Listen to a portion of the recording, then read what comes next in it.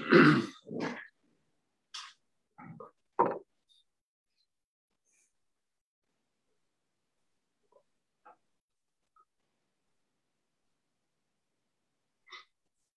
welcome into PressBox Live. I'm Stan the Fan Charles of PressBox and PressBoxOnline.com, as he is every Wednesday night, or just about every Wednesday night. Gary Stein joins me. Gary, how are you, my friend? Smooth sailing from here, Stanley. All right. Wait a minute. I've lost my picture. There we go. And joining us, it's always a fun time when we get together with the two smartest guys in any sports business room. And we have with us longtime executive in 4 different sports, and he'll invent a 5th one to become an executive of that as well. That is Andy Dolich on the left coast. How are you, Andy? I'm great, Gary, Stan, and Marty. And Marty is showing that he is really intelligent with the college sweatshirt. Yes, I'm just wearing gray, but you know, I could have worn my American University sweatshirt if I had one. That would have been a nice. Marty is showing that he's smart because he's paying tribute to the people that pay his check these days. He's a professor over at Georgetown University in the area of sports business. So, guys, we've got okay, so I do some teaching over here if we're going to go Stanford, on the education. Exactly. Yes. Touche. Yes. Touche. Yes. Yep. Touche. You get a paycheck for that, Andy? I want to make sure. I do, actually. Ellen, my wife, takes 101% of it, but I do get paid. So. All right. Hey, we got a lot to field in the world of sports today. It was interesting. When I woke up, I didn't just wake up, but I woke up and hit the ESPN. I said, what are we going to talk about tonight? And there's this monster deal that the Staples Center, a longtime staple for the Los Angeles Lakers, now the LA Clippers play there. And also, didn't the Kings play there for a long time, Marty? I don't know if they may have. They may have. They did, because there was 3 teams at one time. The great Bruce McNall before he went to jail, right? That's right. But it's always been, as far as I know, it's always been the Staples Center. This December, it's going to be crypto.com for a record $700 million deal. Is that for 20 years, I believe, Marty? Yeah, 20 years is what they've talked about. How are they going to pay it? In Bitcoin. I was going to say they'll probably they'll take it any way they can, but they'll take it in crypto. But just think about that, a 20-year deal for a cryptocurrency company. I mean, where was cryptocurrency 20 years ago? Where do you think it'll be 20 years from now? We don't know. So just like any other deal, I suspect there'll be some twists and turns along the way. Well, I put all your Ethereum in a tomato can and bury it in your backyard. Exactly. Bitcoin. Exactly. I'm confused. Well, Gary remembers, and I do too, when the Ravens' new stadium went from, I think it was the first 1 or 2 years, Gary, it was Ravens Stadium. Yeah. And then they got this big internet concern. Marty, you remember PSINet. Exactly. PSINet Stadium. Yep. And I'd say about 3 years down the road, PSINet was no longer in business, and the stadium they were had to have a gone. new name. Yeah. No, the names in those environments, the names typically last as long as the checks keep coming, and then when the checks stop, it's time to find somebody else. So. Or the company doesn't exist anymore, or is taken over by another company. And we were just talking before we went on air, all the names of the San Francisco Giants ballpark in just 21 years, the Oakland Coliseum. And I love it when they go through all these corporate names that don't exist, and then they go back to, it's the Oakland Coliseum. Like, okay, great. Yeah, fantastic. But Stanley, it's a 20-year deal for $700 million. $700 million. So it's $35 million a year, right? So obviously that's a record, right? I mean, how on earth are they going to pay $35 million a year? Are they spending $35 million a year to name a place? I mean, guys, is it me, or is that ridiculous? It's you and you're ridiculous. No, I think about the deal that I was involved in when the Grizzlies moved from Vancouver to Memphis with a company that's probably going to exist for a while called Federal Express. And actually that deal's coming up in a year or two, but that was $125 million over 20 years. And here we're talking almost $1 billion. So doesn't it really smell more like Crypto.com is all in to get their brand out there? Yeah. And Lord knows whether or not they will exist or not, but they are all in. Marty? Yeah, these things, they have a lot in common with shirt sponsorships. You'll see this in the NBA and the NHL. There's only one thing that you can guarantee with a stadium naming rights or a deal for jerseys or whatever, and that is brand awareness. Everything else is suspect. So if you're moving in that direction, and look, here's where we are, right? We're at the advent of legalized sports betting. So you've seen a rush to that. You now see the normalization, I call it, of cryptocurrency and the various types.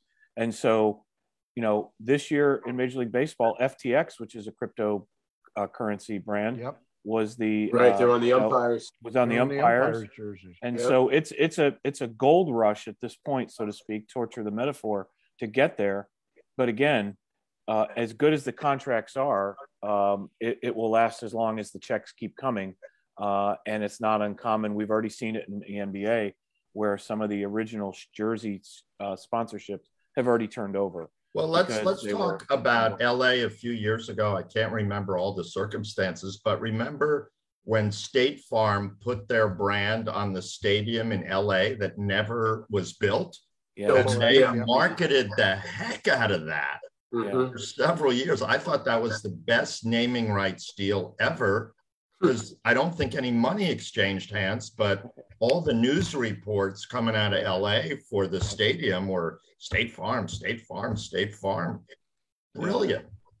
Yeah. Well, brilliant. And then they slid all that money into spending it with Aaron Rodgers, who has a loose relationship with the truth. Let's talk about Aaron Rodgers. Has he significantly damaged his brand, Marty? My initial reaction is yes, but because it's Aaron Rodgers, I would equivocate on that, because number one, he's accumulated so much money in his, playing career and his endorsement career that I frankly don't think he really cares if he does another spot or does something else. And his brand, he's almost like an iconoclast, right? Like he's that guy that goes in the other direction. And so he's not swimming with the rest of the crowd. And so in that regard, I think he might have even enhanced his brand in some respect, because look, he aligned himself with a specific, what I call today the third rail of a sort of, healthcare. And he's clearly said, I'm firmly in this camp. So he's put his sponsors in a position, his healthcare sponsor already had to walk away from him. That was not mutual for sure. Yeah. But he's put his other endorsement companies, State Farm and others, in a position where the next question from the media is, do you agree? How do you feel about it? How about your employees? And so I suspect that he might take a holiday from some of this for a while and perhaps come back at a later time when things have calmed down, at least on the healthcare front. Well, the brand we all know State Farm as is they're the good neighbor. And do you want a good neighbor that will potentially lie to you as a spokesperson? Yeah. Well, Stan, he may have damaged his reputation now, and he may have lost his sponsorship with State Farm. Yeah. That could all be true. But just look at him, okay? He is rebranding himself. Yeah. 2 years ago, he was a clean cut, no hair out the helmet, perfect kind of guy, Danica Patrick and all that. Look at him now.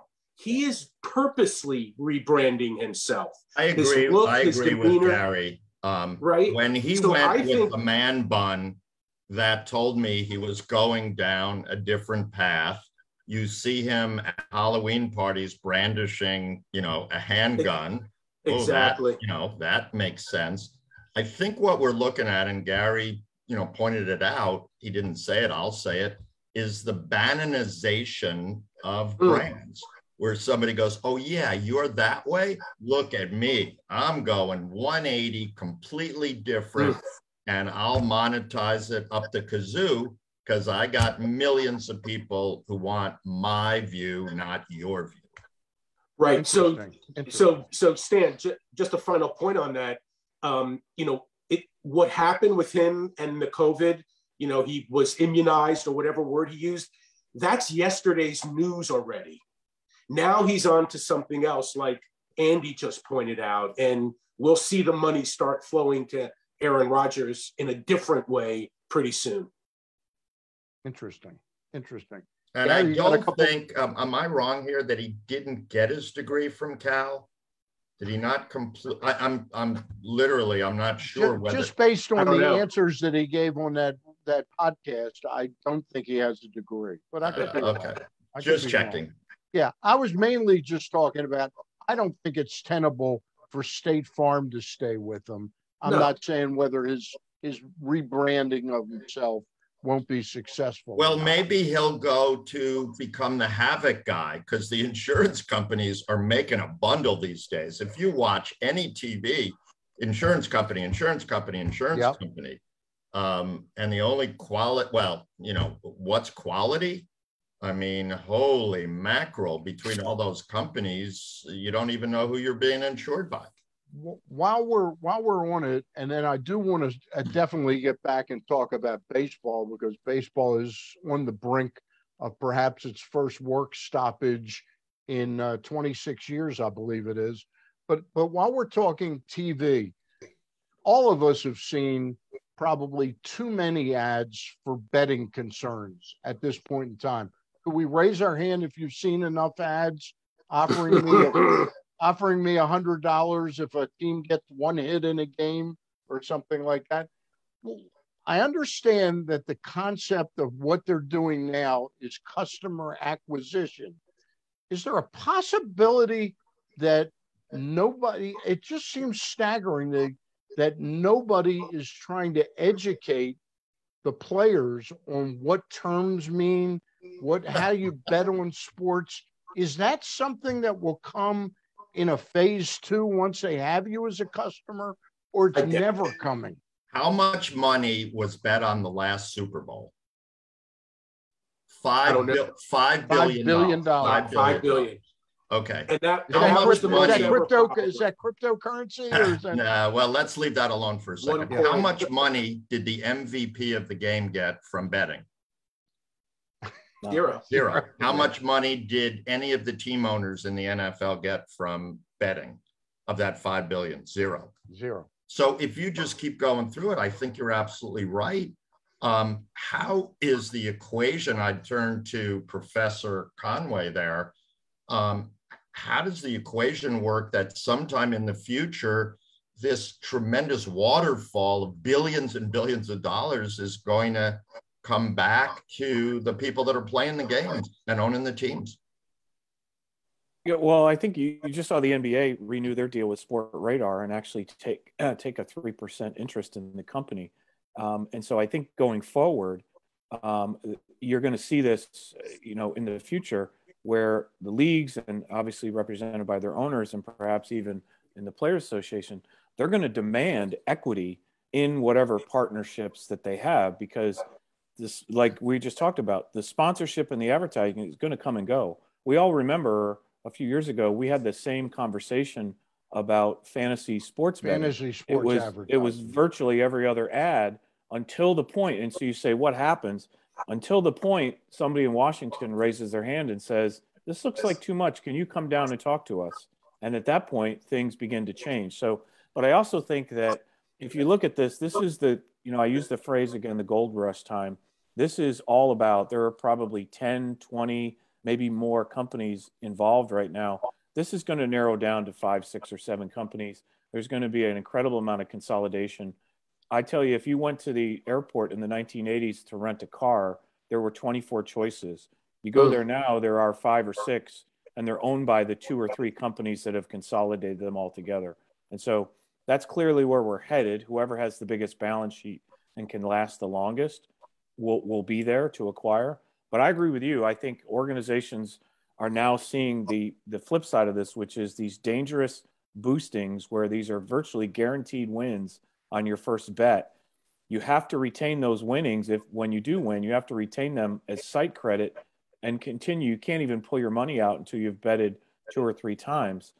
And that's where really the danger is getting people, because as we all know people who bet sports illegally. All of us individually know somebody. And I've done it on occasion. And those people are not moving to legalize gambling, because with a bookie, you can bet on credit, you can get better odds. There's all sorts of reasons to do it. You move to legalize sports betting, you've got to pay up front. You know what the odds are, all those different things. You have to claim it on your taxes. Let's add in that you're going to be unbelievably regulated by any government organization, local, regional, state, and national because of this. And when I see Marty wearing that, I got to go with Stanford to elevate. Gary and Stan, is that okay? That's fine. It's fine with me. But listen, Marty, what you were just describing is the same thing that the legal cannabis industry is seeing. Yeah. You know, the legal cannabis industry is regulated. They only can accept cash. Banks can't really deal with them because it's not federally legal yet, only statewide legalities. So therefore, not that I know a lot about it, but therefore a lot of people that smoke marijuana are still buying it illegally because they don't have to deal with all that stuff. And it's less expensive and it's just as good. And so I don't know what this means, but I was in Las Vegas last week talking to the Pioneer League owners in minor league baseball. And in walking through the casino floor, I just don't get it. The most people were sitting in front of penny or nickel slots. Yeah. And I'm going like, what can you possibly get out of that? Killing time. Yeah, I guess. Yeah. And so one last point on that, and that is somebody mentioned the amount. New York State just legalized theirs, and they've now got 8 or 9 companies. The take for New York State for betting in the state is 51%. That's what the state brings in. Right. So I don't see long term how you can have too many companies where 51 cents out of every dollar that's bet is going to the state. That's just a recipe for fewer and fewer companies over time who can afford to do that, who get to scale large enough and can afford to be able to do that. Most states are much less than that, even 30 or 40% in some places. So this is all going to sort itself out and work itself out naturally and organically over the next few years. But it's not going to be pretty. We're going to be deluged with ads and marketing. The Manning family just announced a deal with Caesars Sportsbook to be ambassadors. Like, it's the gold rush days, and it's going to last at least another year or two. And someone is going to get paid off to affect a game. I mean, it's happened in the history of sports, in every sport. It's going to happen.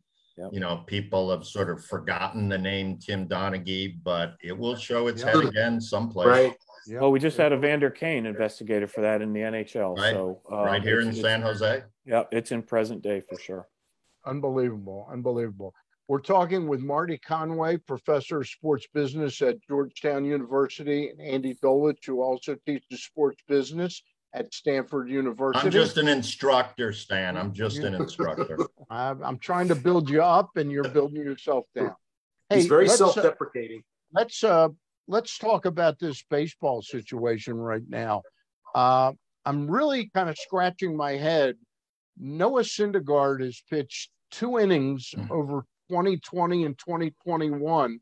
He just got $21 million to pitch for 1 year for the Los Angeles Angels, which probably curses him for the rest of his career. But just about in the last hour, it's been announced that Justin Verlander, thanks to Marty Conway letting me know, has signed a 1-year deal to go back to the Houston Astros for $25 million. Just what is this work stoppage going to be about come December 2nd, if we in fact have it? Andy? Well, as we've talked about many times, the fluid that flows through the veins of sports is green, the color. and it will be a tug of billions or millions between labor and management, which has always shown itself over decades as to who gets what. And, what have we talked about here right from the get-go? All forms of money. And, $700 million for naming rights, $11.5 million a win. Is that what Noah's number is? Mike Trout. What are you being paid? $350 million. The numbers seem silly, but somebody's paying them. So I just think we think it's a little out of balance. So we need to get more back, and we don't want you to get as much. But that is insane, because you'll always have owners who will give players whatever they want because they can afford it. Marty? Yeah, well, if you look, so a couple interesting things. 14 players were offered the qualifying offer of $18.5 million.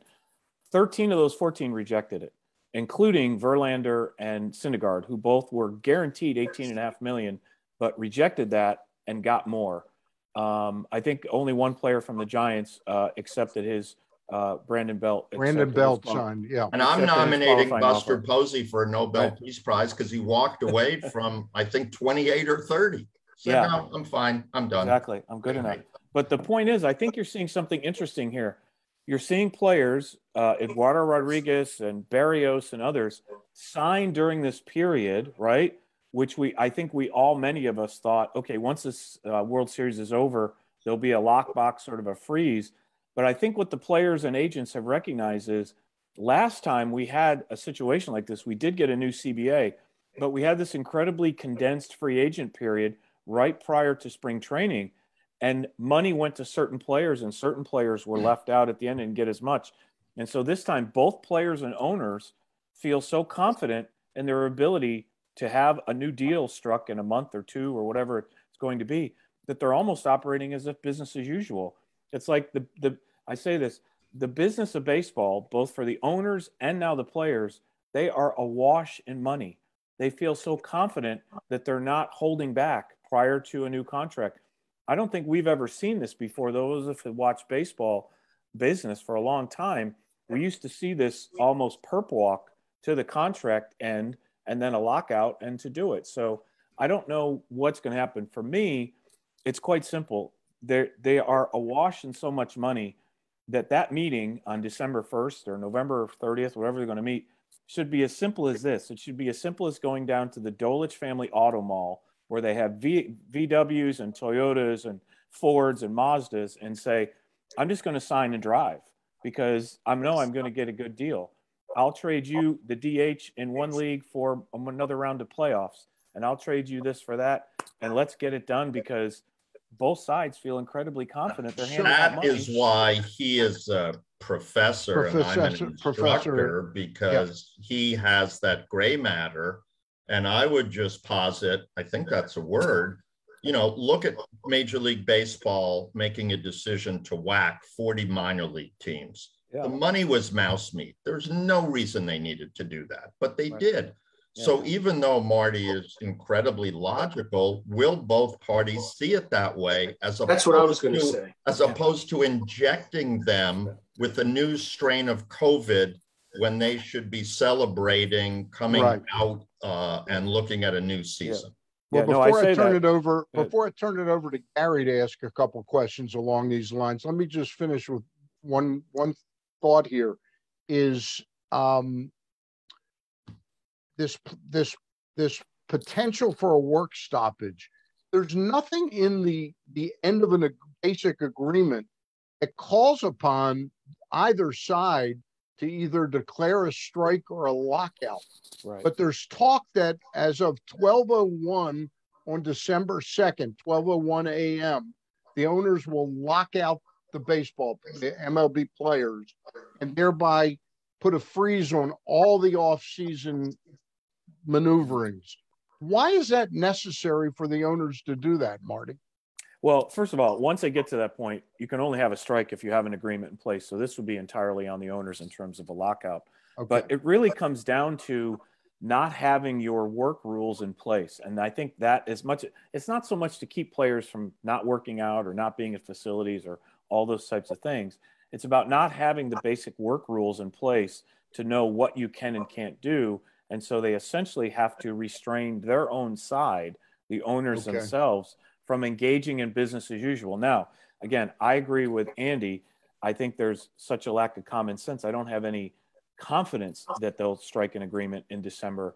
In fact, I think it's entirely possible that they might see their way to delay the kind of lockout. And maybe they push that down the road. They say, we're making progress at the table. We don't need to have a lockout in December. But there is a date. We all know that deadlines spur action. And so there will be a date. I don't know if it'll be in December or February, where they're going to have to draw the line and say, we don't have this deal by then. Just like the COVID season, where Rob Manfred said, we got to know by this date or else we're not moving forward. So I think. And who are you locking out? You're locking out the fans. Those are the last people and your sponsors that you want to lock out. You're not locking the player out of his new Lamborghini. You're not locking the owner out of his G7. You're not locking somebody else out of their gated community. You're locking out the fans' emotion and caring about baseball when it started to come back, and we saw a lot and going, we're fine. You don't have to see our sport. Well, and Andy, not only that, but you're not even locking the baseball players out of playing a game, because games don't even start until February for spring training and April for baseball. But Andy and Marty, that was going to be my point is, I mean, let's take a look at the landscape of baseball over the last couple seasons and see if this strike or lockout or whatever, the news that it would dominate over the next couple of months even makes sense. I mean, you've got a 2020 COVID season, which was ridiculous, and nobody cares about it. And I defy you to even tell me who the World Series champion was that year. I know you can. Los Angeles Dodgers. Okay, but most people can't because they didn't even watch it.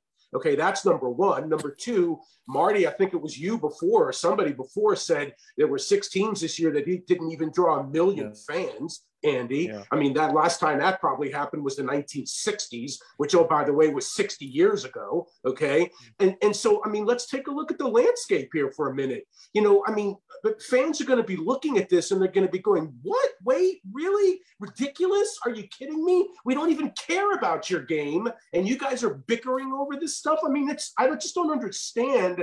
And you talk about timing. This is just ridiculous timing for something like this to happen for a sport that is, I wouldn't say it's dying, but it's certainly not healthy. That, you know, Scott Boras made a great point last week. And of course, you know, he gets everybody riled up.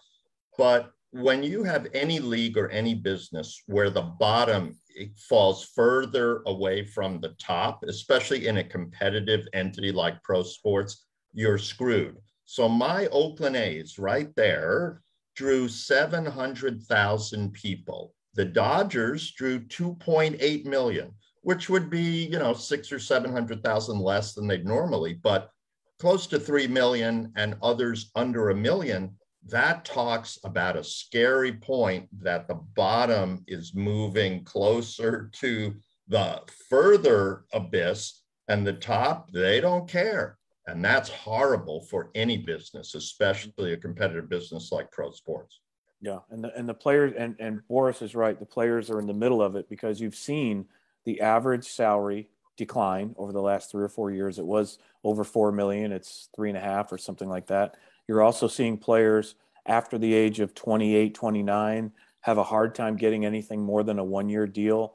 You know, the analytics crowd has brought in the idea that we can have all these different bullpen pitchers and all that. So I do think, but on the other hand, let me just say there is another hand. They have renewed all their TV deals for excess 30, 40, 70% increases. They've gotten sponsorship deals. They've gotten sports betting deals. Like the business itself is well over $10 billion right now.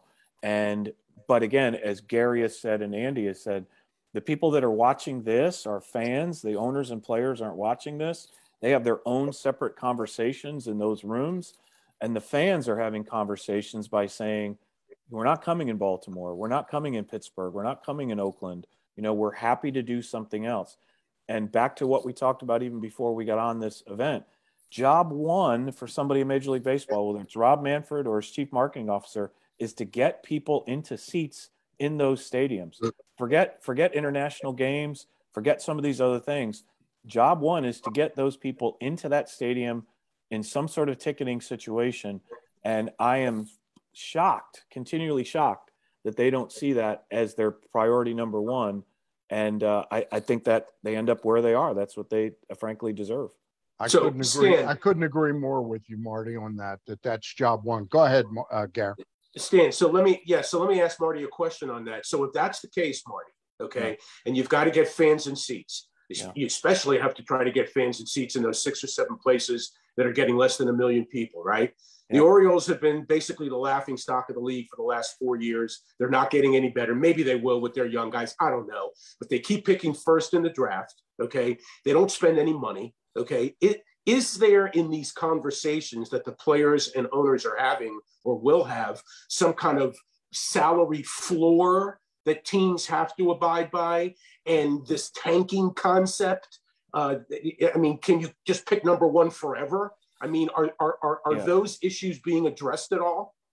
No, but I'm sure they're part of the conversation. I think there's discussion about somewhere. Well, both sides, as I understand it, not to interrupt you, Marty, but both sides are in agreement that the notion that somebody could pick first for more than 2 years in a row is going to end now. Okay, good. Yeah. My favorite owner in Major League Baseball is John Fisher, who comes from the Gap fortune. He's estimated at about $3 billion. We've talked about this before in terms of a new ballpark, and we'll put that aside, but he constantly says through others, I don't have the money. So there goes Marcus Semien, who can play as well as anybody who is local in Oakland.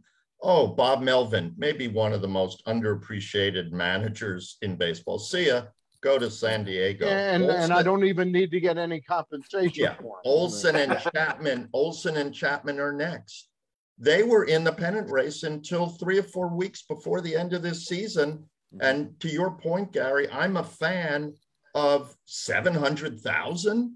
What am I going to do for this coming season when all of my guys are gone? I'm not coming. I'm not coming. Yeah. Who's next? So take me out to the ball game. Back to that point, like I was saying, was if you look at from a marketing standpoint, what baseball has done is they've essentially franchised out not only the operations of a team, but they've franchised out the marketing. And they've essentially said, you do it in Baltimore the way you want to do it. You do it in San Francisco the way you want to do it. You do it in Miami the way you want to do it. And quite honestly, it's not working because they're doing it.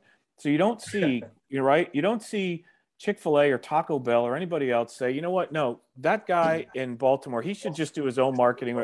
You don't do that.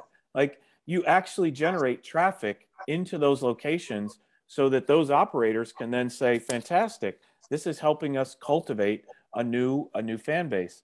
And exactly. So I have never understood the outsourcing to various franchises of the game, because you've seen what's happened. To Andy's point, not only are the Orioles not drawing, but they've taken a minor league affiliate out of Frederick. In what world does that make sense, right? To say you can come see next year's Orioles or 2 years Orioles here. Now, I know you can go to Bowie and you can go to Aberdeen, but there was nothing wrong with going to Frederick and seeing it as well. So I didn't understand that. You know, I talked about Bannonization, if that's a word, but now I look at the Subway litmus test. In the Subway commercials, Charles Barkley, Steph Curry, Serena Williams, Megan Rapinoe, Tom Brady, Marshawn Lynch. And Draymond Green voiceover. What sport is missing in the Subway commercials? Yeah. Baseball. And so I'll give you an example of how what sport addressed that. Golf recognized that they had this sort of problem. They actually put aside $40 million for the top 10 players socially, and they divided that money $4 million a person. So Justin Thomas and others, the more active they are on social media, the higher rank they get that. Again, golf recognized we are losing here on the margins, and so we need to reward our stars for being more engaged. That's a perfect example. Baseball is awash in money to say, here's a $100 million fund. We're going to actually put these players out into Chevrolets and Subways and things like that. We're going to reward them to do that. because we know the return. To say that Shohei Ohtani isn't all over United States this year, I mean, to me, it was crazy to say he's coming to Baltimore for 2 or 3 games, and Major League Baseball is not running ad campaigns socially, digitally, and on TV to say, come see Shohei Ohtani, right? If I'm the marketing director for the Orioles, I'm not getting upset about that. I want them to come see my team, but I want them to come. The Japanese population of the Bay Area is very significant. Yeah. Very significant. The A's, when Shohei came here, there was not, to Marty's point, there was not one radio ad, not one TV spot, not one outdoor advertising about that. Come on. You don't have to be as smart as Marty Conway, who is one of the greatest marketing minds in baseball, to figure that out. So let me get back to Marty's point that the game, and I posed this question, and Andy, you answered it earlier, as to what both sides are trying to accomplish here. If the game is a wash in money, who is trying to win the battle? And the battle is just over what? I don't think the average fan can understand that at all. I get the fact that what Marty was talking about 10 minutes ago, that there's a squeeze on players, both at the beginning of their careers, allowing them freedom, and then shortening their lifespan by squeezing them at the end. But other than that, I don't understand what the owners are really trying to accomplish. More of that? Is that what it is, Marty? Well, I think this is the tug of war. And I think if in any tug of war, you had that rope, you had that ribbon in the middle. And for the last 2 or 3 CBAs, that ribbon has been on the owner's side. Owner's side, no question. Literally, after decades of it being on the player's side, right? Unrivaled free agency, all of that. The owners slowly. And Tony Clark really got his hat handed to him on the last negotiation. And Bud Selig is that kind of guy. He's a schemer behind the scenes. He dialed every dial that he could to be able to do that. And I think the players want to bring that ribbon back towards the middle. And I think the owners are going to say, okay, we can talk about that, but we want another round of playoffs. We want some other things that give them more certainty around their cost basis going forward. Because if they get that, then they can go off to the races with marketing opportunities, because every dollar they keep over 50%, they get to keep, themselves. So again, these are not the days of free agency and other big issues that fans could recognize. These are truly inside baseball issues, with the exception maybe the playoffs and the designated hitter. For the most part, everything else about service time or anything else is strictly an inside game. And frankly, I don't. If I was on their side, if I was on the owner's negotiating team, I'd say, hey, we're not even going to talk about that for the public. Like, they don't even really need to understand that. That's sausage making, and it doesn't help us when we talk about it. In real business, money can always be negotiated. Those people that do big deals, they know that money can always be negotiated. As Marty said, it's those terms. Who's got control? Who's giving up? But what's happening here to me is that these two parties, labor and management, are killing the heart and soul of their sport, which is the fans.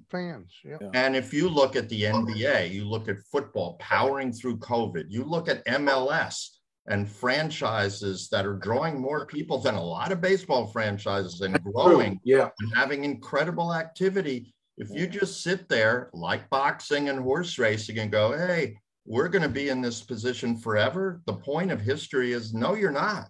Right. So this is to me, this is a very, very difficult and dangerous time for baseball. Even though the money might be there, the hearts and minds and souls of people, I think there's not so much. Yeah, Gary, go ahead. I know you. Yeah. So just real quick to Andy's point, an anecdote to kind of prove your point, Andy.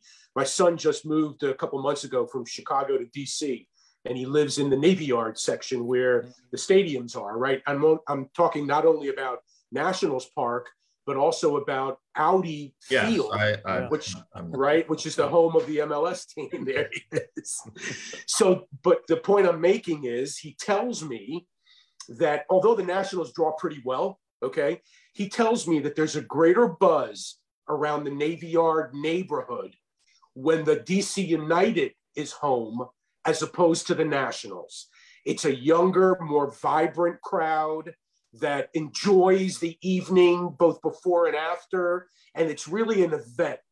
And it's interesting you mentioned that about some MLS teams outdrawing major league teams. That's not the case in DC. The Nationals do outdraw, but the vibe is much more alive and different. It'd be more woke, as they say. Be more woke. No question about it.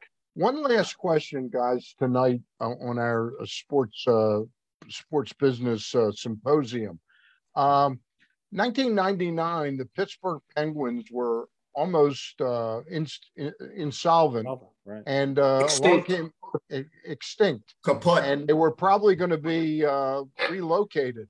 Along came Mario Lemieux, longtime player, star player, and he put together a group that bought the team for, I think, $107 million.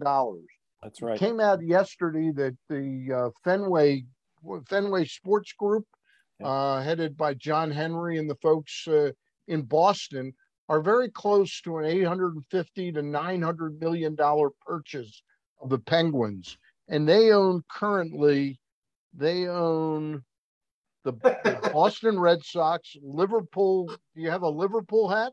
They don't own the Seattle Kraken. They don't own the Kraken, do they? No, but look at the Kraken. People didn't even know what it meant. I love that name. The Kraken is a great name. By the way, the Capitals will be playing tonight against the Kings, but Sunday night they're playing in Seattle against the Kraken. Yeah, against the Kraken. Unlike the Detroit Red Wings, I hope people don't throw Kraken on the ice. That's right. How about if they threw crack on the ice? No, okay. Let's not go but there. the Fenway Sports Group owns the Red Sox, Liverpool of England's Premier League, the Roush Fenway Racing of NASCAR. They own Fenway Park and many other real estate deals. LeBron James is part of them. These prices on these franchises, that's a pretty amazing. Hey, let's talk about that next time we're together. Okay. The sort of industrialization of sports, right? I mean, you have Elevate, you have Legends, you have Fenway Sports Group. Wouldn't that be a good topic? I mean, that would be a great topic. That would be a great topic. Can we also talk about the new USFL starting up in the spring? Did you guys see that? Again? How many times do we have to go through this? Again. Yeah. How many times will we have to see that there's no history of any commercially viable football in the professional level, with the exception of the NFL. Of course. And if you look at North America, it's only the NFL and whatever. And fan exactly. Football. Right. Season two, we're not competing with the NFL. We have nothing to do with the NFL. Guys, you've raised the level of this up. It's off the charts. I'm gonna have to get more hats. Clearly. I'm the Mad Hatter. Call me the Mad Hatter. I gotta find some hats. Call me the Mad Hatter. You know, I was listening to Gary talk about the vibe, and what I was thinking of was the word you used, the Bannonization of something. That's what the Bannonization of sports is. It's the young vibe that people are trying to catch, this energy. Yeah. Well, you could look at just, stadium construction. All these private suites are moving away so that groups of 60 or 80, the posse, everybody can be in there and they can be on their phones and go, hey, come up to the party deck or this lounge. That's what's happening. That's what's happening. And Andy, those facilities are amazing, right? Because essentially the people that are in them have their backs to the game. They're perfectly comfortable paying $65 a night to have their back to the game so they can talk to their buddies. And when maybe something happens, they'll turn around, look over their shoulder five times.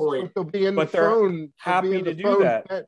They'll be in the phone trying to bet cryptocurrency. When we built Oriole Park at Camden Yards, we obsessed about every seat facing the diamond and centering on the pitching rubber and all this sort of stuff. And now every renovation says, you guys were 180 degrees wrong. You should have all the seats facing out to do that. And so I don't know where that's going to go if people want that to happen. But to Stan's point about somebody from Boston coming into buying a team in Pittsburgh, whether Mario Lemieux stays or not, that is almost heresy in most sports. That would be like somebody from New York coming and buying a team in Philadelphia and saying, hey, I'm just here for the deal. It's like, I can imagine people in Pittsburgh where all of the teams wear black and yellow. Like they have their own little enclave in Pittsburgh. To now say our principal majority owner is going to be somebody that owns the Red Sox. Oh my goodness. Yeah. You know, how is that good? Almost how is that good for us? Right. Guys, I really appreciate the time. It's always a pleasure to talk sports with you.